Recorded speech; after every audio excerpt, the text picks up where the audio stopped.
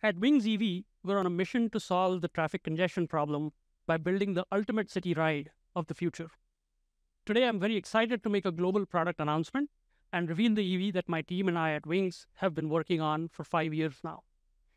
After spending 17 years in Silicon Valley working in tech, I decided to move back to India to help solve the traffic congestion problem, which is getting worse with every passing day. Back in the 60s and 70s, India's streets, like China's, were buzzing with bicycles. As Indians became richer, the bicycles were replaced by scooters and motorcycles. Today, more and more people want to trade in their scooters for the safety and comfort of a car, and the cars are themselves becoming bigger and bigger. But the roads can't keep getting wider, so we have an ever-worsening traffic congestion problem. You see, cars and SUVs are selfish. They're good for those inside them. They keep them safe and comfortable, but they're terrible for everyone else. They make our cities less walkable, less livable, less pleasant. So we asked ourselves, what would be the ideal city ride? We think it would combine the mobility of a scooter with the safety and comfort of a small car. It should take care of both the people inside and the people outside. At Wings, this is what we've been working on for 5 years now. Ladies and gentlemen, meet Robin, the ultimate city ride.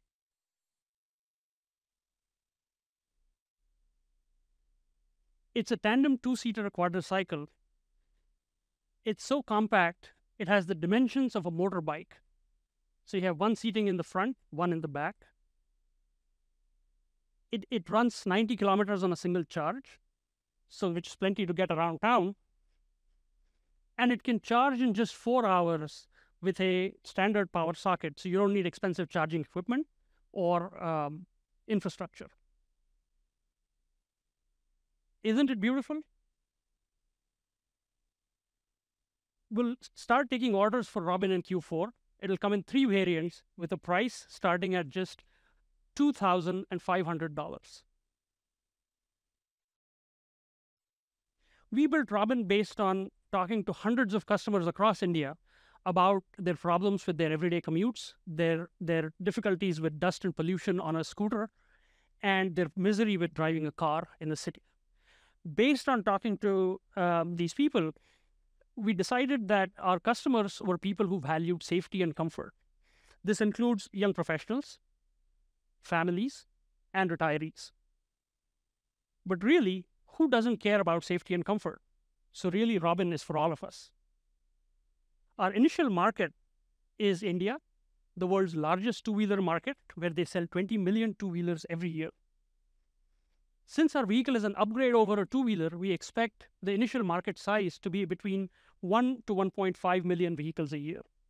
This is in line with China, where just last year they sold 1.75 million low-speed EVs. But India is just our initial market. We plan to expand globally to Southeast Asia, Latin America, and of course, Europe. After all, Robin is the ultimate city ride for dense, congested cities around the world. We started our journey back in 2018 and bootstrapped the initial vehicle development. We raised a seed round in 2019 from institutional investors and Silicon Valley angels. We built several alpha prototypes and ran extensive customer validation in 2021, hundreds of interviews, hundreds of test drives, thousands of endorsements over social media. And today we have a production-ready vehicle, which we plan to start production in Q4.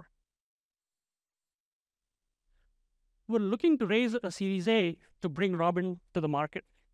We were looking for investors who believe in us and who want to build a better future for our cities. So join us in helping build the ultimate city ride.